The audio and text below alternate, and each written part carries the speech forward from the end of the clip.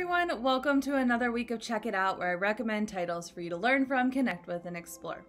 This week's title is The Kingdom of Back by Marie Lu. This is a historical fantasy book, and it is about Wolfgang Amadeus Mozart and his sister. Wolfgang Amadeus Mozart, everyone knows the name, everyone knows the music. In fact, I'm playing a little bit in the background for you. But not everyone knows his story, and they definitely don't know about Marianna Nannerl Mozart, his equally accomplished sister. This is mainly her story, and I really love that. Trained by her father from a very young age, Nannerl was a prodigy of an instrument that was that had a keyboard, and it's kind of similar to like a harpsichord or a piano.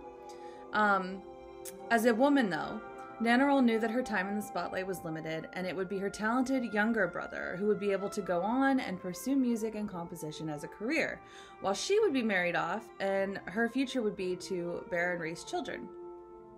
Nannerl's love for her brother is strong and so pure in the book. I love that. But her desire to not be forgotten in history, to be recognized for her accomplishment in music, is equally strong. So when she's young, she wishes so fiercely that she summons a fairy from the imaginary kingdom of Bach, a world that she and Wolfgang, or Wolferl as she calls him, create on their long carriage rides during their musical tour across the country. The Kingdom of Bach is one of the most luscious fantasy realms that I have ever read about. I loved it. Everything is tinged in blue, so it's very similar to the cover, which is gorgeous. So blues and whites, it feels real and lush and beautiful. There's Edelweiss flowers everywhere, 2 big white moons in the sky, and trees with roots that grow in both directions. Nannerl agrees to help the fairy Hyacinth return to power in the Kingdom of Bach in exchange for immortality through her music. Nannerl and Wolferl must perform tasks to help Hyacinth. When the stakes become too high, though, Nannerl must make some really difficult decisions. This book has a little bit of everything. It's a book for all of the senses. You can almost hear the music surrounding the 2 main characters.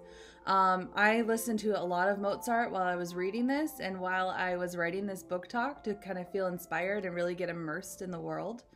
The combination of music and imagery, the fantasy of the Kingdom of Bach, the mystery behind who Hyacinth is and how he kind of ties into the whole story. It all just pulls you in and you never want to leave.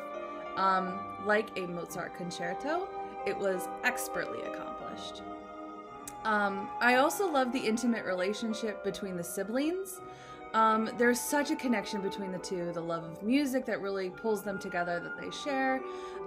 There's admiration, there's sometimes jealousy that they had for each other. It was so spot on to how sibling relationships kind of are, that it was so realistic. And the author did a lot of historical research to kind of back this book, so a lot of this is really founded through the letters that they shared, the history that she found, so it's very well researched. Really though, this book is about a woman fighting for her passion and just wanting to be recognized for her talents. It's really an injustice that she never received the amount of fame as her younger brother did, because as you see in the book, she's just equally responsible for a lot of the most famous pieces that came out of that time. I did a little follow-up reading on her, and there are other books about her life if you'd like to learn more about Marianna Nannerl Mozart.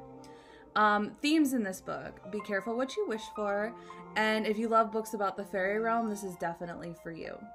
I have some read-alike titles that I want to mention. I don't have them with me, but The Cruel Prince by Holly Black and The Iron King by Julie Kawaka. Those are both really great books about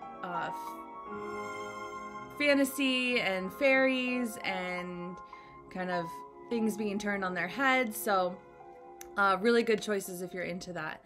This book is available via ebook and e-audiobook, so you can find it online and you can check it out digitally. So with that, I hope you found something to book up your week. Thanks, everyone.